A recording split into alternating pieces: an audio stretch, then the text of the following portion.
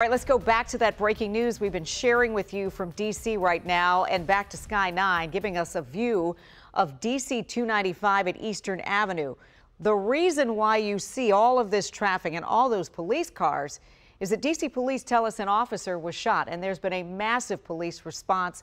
We know that officer is being taken to the hospital. We just learned in the last 5 minutes that ATF is assisting in the investigation, and they just got there.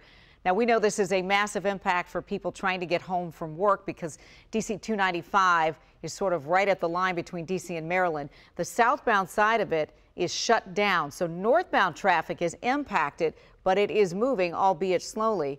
We're going to keep you updated as we learn more.